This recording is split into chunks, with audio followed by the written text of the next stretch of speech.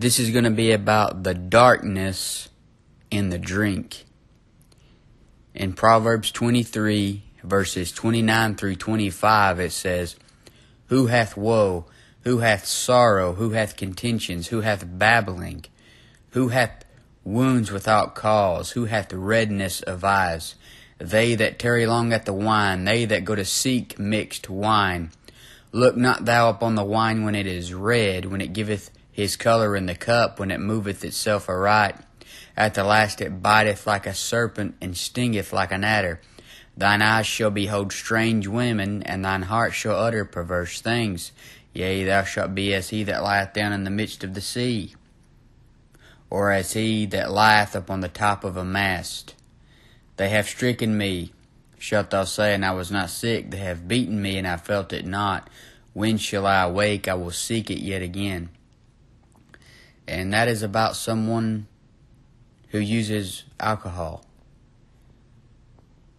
Everything in those verses is negative. Who hath woe? Who hath sorrow? Who hath contentions? But let's look at the darkness involved with drinking alcohol. Number one, it's desirable and deceptive. I put these two together because it is deceptive, because it is desirable. Verse 31 in Proverbs 23 says, Look not thou upon the wine when it is red, when it giveth his colour in the cup, when it moveth itself aright. Many men will struggle at the sight of strong drink. So the Bible says, Look not thou upon the wine. And many men aren't affected by the billboard ads or alcohol commercials. But for some, these advertisements make alcohol desirable. They can just look at it and be tempted. And we all have different temptations. For some, when they look upon the wine, they feel as if they can't escape the temptation. And for this reason, the Bible says, Look not thou upon the wine when it is red. Something that is desirable to the eyes is much more deadly. If it appears nasty and ugly, then most people look away. 2 Corinthians 11:14 talks about Satan being transformed into an angel of light, and many times the wicked things appear as something good to the eyes. All of the beer commercials and alcohol ads in the magazines portray strong drink as something good. All of the idols and superstars in Hollywood drink and get drunk. People idolize them and want to copy what they do. And what happens at the end of the NBA Finals? They bring out champagne and they party. Even the professed Christian athletes that people look up to, that they're just such great Christians, they will get drunk and party with the other lost athletes on national television. And this world uses alcohol to celebrate. It uses alcohol to look elegant and sophisticated. And all of the big-time stars drink wine at their fancy parties. And if you have seen inside the houses of the movie stars and the sports athletes, they all have strong drink in their refrigerators. All of the good old boy country singers and the supposed great Christian women country singers glorify getting drunk in their music. For young people, getting drunk is portrayed as something that is cool and grown up. The country music is full of songs about getting drunk. And these are from artists who are from the Bible Belt. They've heard the gospel. They've been raised in church, most of them, as they talk about in their songs. And most of them probably even saved. They've probably heard the gospel and believe the gospel, but they're living like the world. And they're glorifying getting drunk in their songs. And they're giving all these young teenagers and whoever else a false idea of getting drunk. They're making them think it's okay to live for God one day, and then the next day you can go out and get drunk and party. And some believe alcohol is just something you do when you're with friends, no matter the activity. Many people see giving out a can of Bud Light as a way to greet a visitor. They say, "You want a beer?" And that's when you should say, "No, I don't touch the stuff. I don't look upon the stuff as the Bible says." But strong drink in the advertisements is connected with friends, good times, parties, youth, fame, fortune, and everything that is positive. But as you saw, it's connected with everything negative in the Bible. And the end of alcohol is death. And sometimes the end comes faster for some than it does for others. Sometimes a young person can become a drunk and live out a horrible, miserable life as a jobless, nasty, filthy, sinful, fornicating drunk. While another young teenager can get drunk just one time, get in his car, and then hit another car head on, and his head is outside of the car, the rest of his body is wrapped around a tree somewhere, with his blood all over the windshield. After one drink, while his girlfriend or friend's body who was in the car with him is laying lifeless in a ditch. And then the other car could have been a mother and her baby, innocent, and they were killed because they were drunk driving. And the ambulance gets there, the police get there, and both of them are smushed and dead in a drunk driving accident. That may have been their first time getting drunk for those young people, but the pleasures of sin only last for a season, and the end thereof are the ways of death. Why don't they show you that scene in the ads? Why don't they show you a worthless drunk coming home after he spent his money on beer and drugs? Why don't they show the idiot coming home and beating his wife and kids? Why don't they show you the statistics about serial killers and alcohol? 70% of serial killers admit that in their households there was at least someone who was an alcoholic or drug addict. Growing up in a household where substances are abused can lead to terrible outcomes. For example, they say disorders, depression, behavioral problems, feelings of inadequacy can be some of the outcomes serial killers face when growing up with this atmosphere of alcohol.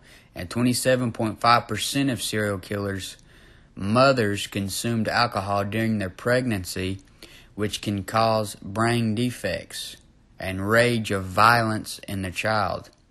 Also, many serial killers admit that they started consuming or doing drugs since a very young age, some as early as 8 years old. Why don't the ads show you the connection between serial killers and alcohol? And strong drink is made to look desirable, yet it's deceptive. Why don't they have a Bud Light or Budweiser commercial where a man drinks it and then takes a rope and hangs himself? Or takes a gun and blows his brains on the wall for his wife and kids to see when they get home? Alcohol is involved in over a quarter of all suicides in the U.S. Suicide is 120 times more prevalent among adult alcoholics than in the general population. Alcohol abusers have higher rates of both attempted and completed suicide than non-abusers, and more than one-third of suicide victims. Genesis 3:6 says, "And when the woman saw that the tree was good for food, and that it was pleasant to the eyes, and a tree to be desired to make one wise, she took the fruit thereof and did eat, and gave also unto her husband with her, and he did eat." Why do people start drinking? Because the serpent makes it look desirable. Just like he did with Eve. He made it look desirable. She thought it would make her wise to do something that God told her not to do. And to top it off, it was probably a vine tree where grapes were growing. And maybe the devil told you getting drunk would make you cool or popular or sophisticated. Maybe he told you it would make you fit in at the parties at work. It is deceptive in that you think you're going to turn out better after you drink it. But you never turn out better by disobeying what God said. Eve thought she was going to be wise and be as a god, but she turned out worse. In Proverbs 20 and verse 1 it says, wine is a mocker, strong drink is raging, and whosoever is deceived thereby is not wise. Not only is it deceptive and desirable, it is also defiling.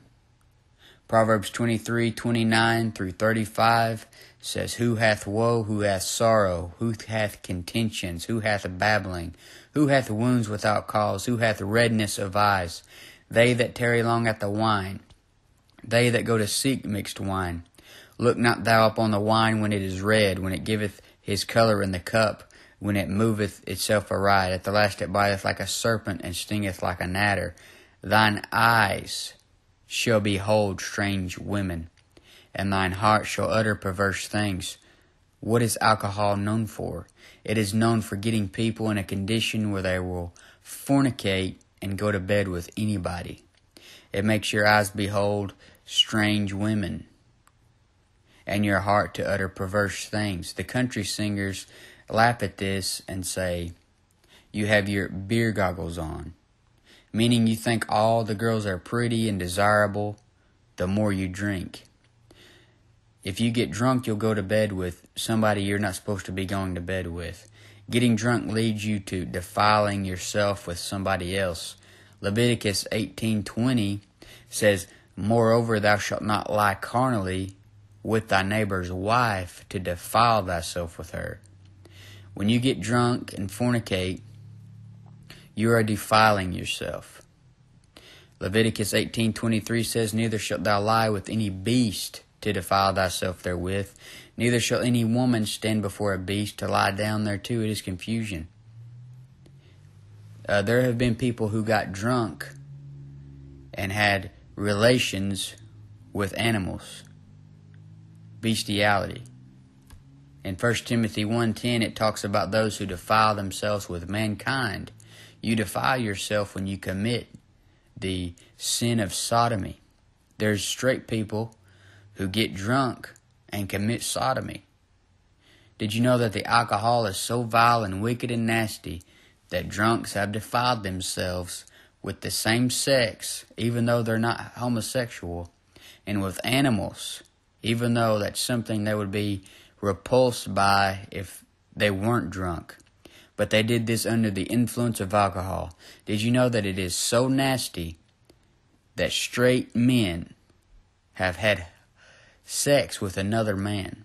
Imagine getting drunk, waking up next to another man when you sober up.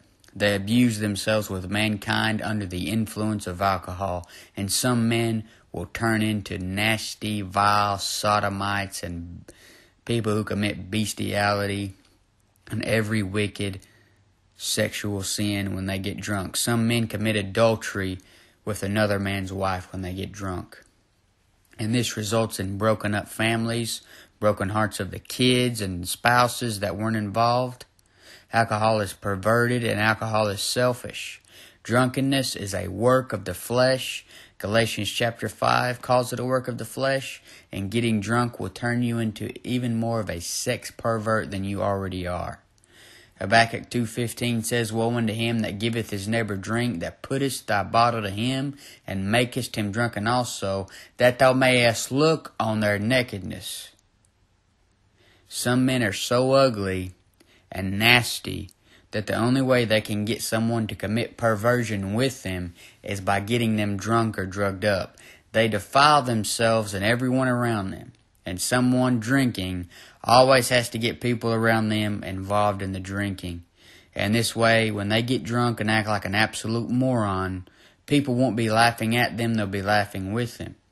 But a Christian has absolutely no business drinking strong drink, and anybody who says you can drink as long as you don't get drunk is deceived by the devil, and they are helping the devil lie to you. In the Old Testament, it says this in Leviticus 10:9. It says, do not drink wine nor strong drink, thou nor thy sons with thee, when ye go into the tabernacle of the congregation, lest ye die. It shall be a statute forever throughout your generations. So the priest can't drink wine or strong drink when he goes into the tabernacle. Now in the New Testament, where is the tabernacle? If you're saved, then you are the tabernacle. Your body is the temple of the Holy Ghost, as it says in 1 Corinthians 6:15 through 20. Your body is the temple of the Holy Ghost. It is never okay for a Christian to even taste or to drink alcohol. Then when you get drunk and commit fornication, you're sinning against your own body. You are defiling the temple. In the book of Revelation, in it God says He has made you a king and a priest. That's if you're saved. You have been made a king and a priest. You aren't supposed to be drinking strong drink. It's forbidden. So alcohol is deceptive. It's desirable. It's defiling. And it's destructive. In verse 35 of Proverbs 23, it says, They have stricken me, shalt thou say, and I was not sick. They have beaten me, and I felt it not. When shall I awake? I will seek it yet again. You are going to be an addict, a drunkard, and a low-life scum if you drink alcohol. It will destroy your life. It is destructive to your family and your friends. It destroys your reputation. And many successful people started out drinking, and now they're laying under a bridge somewhere. Now they are on the side of the road begging people for money so they can continue their disgusting, vile habit of being a nasty drunk.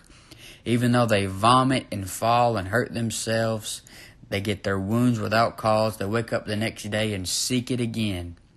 And there are people who will steal and hurt their own grandparents for money, for their drugs, and for their booze. They're so pathetic and nasty. They will pawn their own mother or grandmother's wedding ring so they can get money for their disgusting habit. They will neglect their kids and leave them hungry so they can fulfill the desires of their own flesh. A nasty drunk or druggie will suck out the life and destroy everyone in his family and his friends around him. And there are countless families and grandparents who are suffering because of their kids' drug or alcohol problems. The parents love their kids, so they continue to be long-suffering with them, while the idiotic drunk or druggie, with no fear of God before their eyes, will take advantage of their parents and suck the blood right out of them like a leech.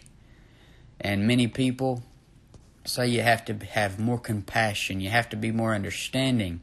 They just have a disease, they just need help, they just need a Christian counselor. No, they need to get right with God. They need to be born again if they're not. And then they need to open the Bible and read it. It's a possibility, of course, that they're saved. But they need to open the Bible and read it. They need to make an effort to get right with God. They don't just need to go to rehab or a Christian counselor. The power is in God and in prayer and in the book. You can't get over alcohol just by someone babying it out of you. Continuing to baby the drunk or the druggie is just enabling them to continue with their sinful, low-down lifestyle and habits. 1 Corinthians 5:5 talks about a saved man being delivered over to Satan for the destruction of the flesh. If you stay in unconfessed and unrepentant sin as a Christian, you're not going to lose your salvation, but you are going to lose everything else. If you're an alcoholic and you're a Christian, alcohol will destroy you. It's going to destroy your health, your testimony. It's going to destroy your fellowship. And if you continue in it, the devil will take your life. You'll be turned over to Satan for the destruction of the flesh. The devil makes you think drinking will make everyone think you're cool. Now, maybe it will at first, and it will eventually make everyone think you're nasty. You'll eventually be so nasty that nobody can stand to even be around you except someone else who drinks. And alcohol is deadly because it is deceptive. It's desirable. It's defiling. It's destructive. It is also deadly because of its devilish connections. Witches, wizards, the occult, all use alcohol to get hooked up with devils and unclean spirits. A practicing witch says this: alcohol-based potions are basically prepared alcoholic beverages that are meant to be added to beverages. The alcohol increases their shelf life, or may be a magical ingredient itself, and many deities as well as the ancestors have their favorite liquor, so adding a specific kind may speak to different energies in the drinker. And they say alcohol is said to come from the Arabic word alcohol. I don't know if I'm pronouncing that right, which means body-eating spirit. So alcohol comes from that Arabic word meaning body-eating spirit.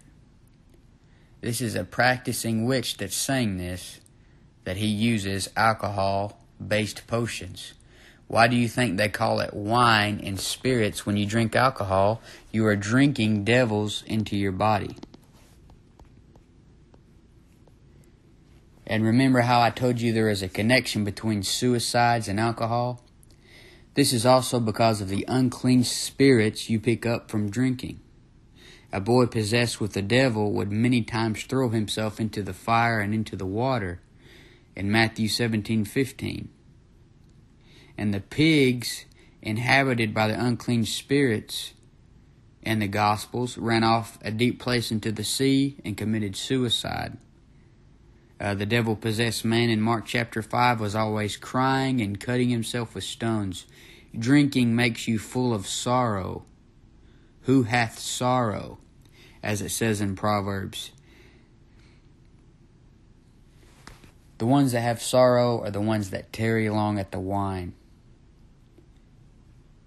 So, alcohol has devilish connections. But alcohol also leads to other sins. One example, you're unable to hold down a job. In 2 Thessalonians 3:10 it says, "For even when we were with you, this we commanded you, that if any would not work, neither should he eat." What drunk would like that verse? 1 Timothy 5:8 says, "But if any provide not for his own, especially for those of his own house, he hath denied the faith and is worse than an infidel." Most of the time a drunk can't hold down a job because they have hangovers in the mornings and won't get up. It makes them lazy and sluggish, so they are unable to complete any of the tasks and they can't compete with any of the workers. I have worked with people who are drunks and they sweat just from walking. I'm not saying this is true for every drunk, but the majority I have worked with are slow and lazy. Drinking alcohol doesn't make you better. Many drunks can't get jobs because they have criminal records from doing things while drunk. They ruin their name and reputation. And Ecclesiastes 7:1 says, "A good name is better than precious ointment, and the day of death and the day of one's birth." Proverbs 22:1 says, "A good name is rather to be chosen than great riches." Do you want to lose your good name because you get drunk and go out and do stupid things that you would not do if you weren't drunk? Drunks are unreliable. I have worked with drunks who actually show up to work drunk. They actually continue to come in later and later and later. They get more late every day because they're too lazy to get out of bed and they can barely do the job.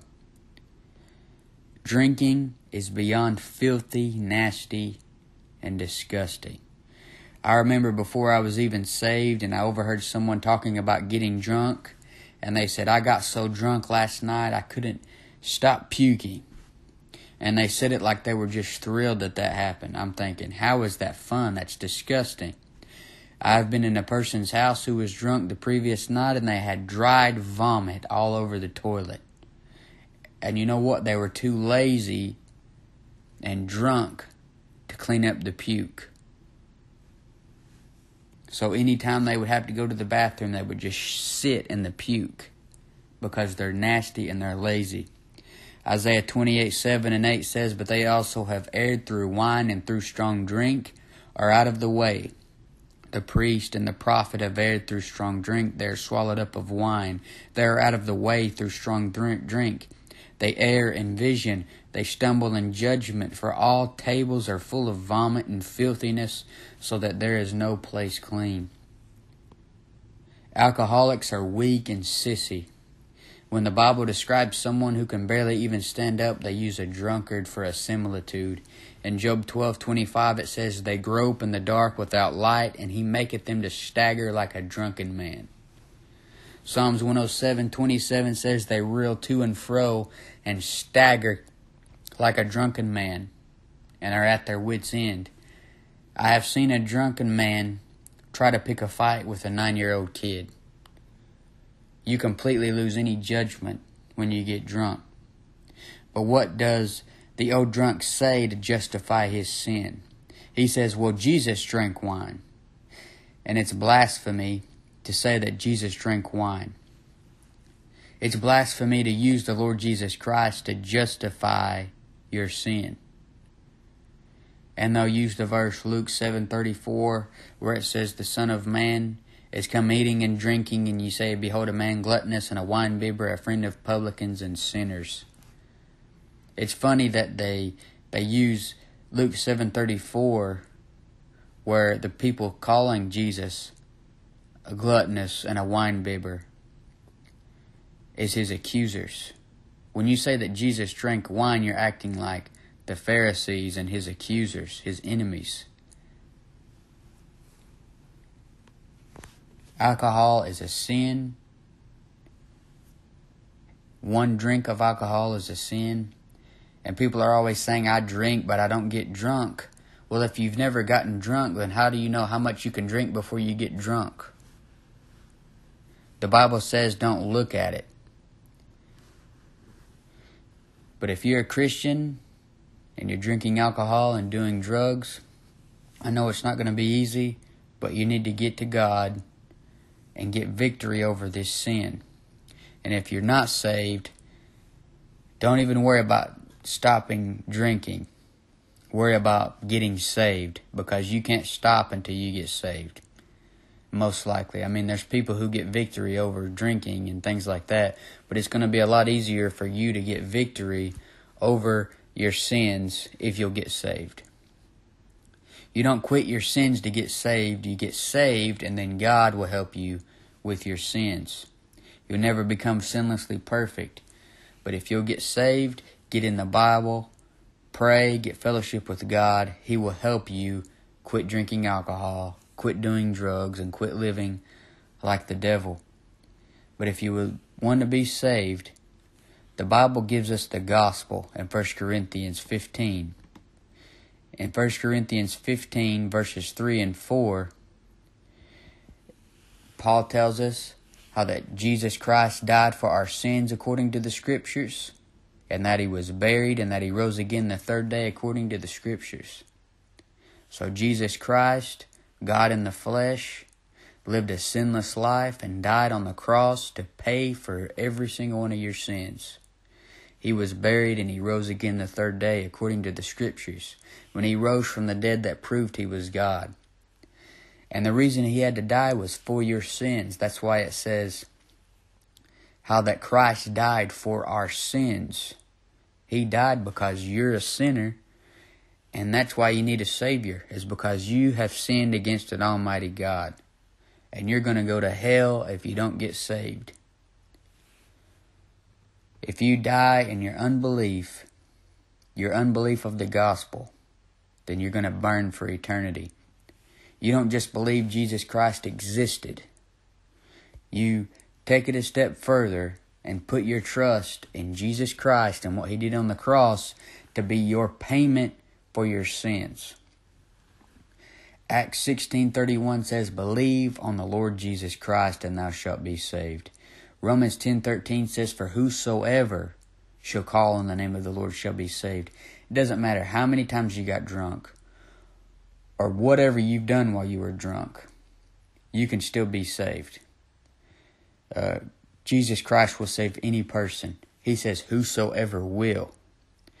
So if you want to be saved, come to Jesus Christ as the guilty sinner that you are and believe on Him. And I pray that you'll do that today before it's too late. Because you don't know what tomorrow's going to bring.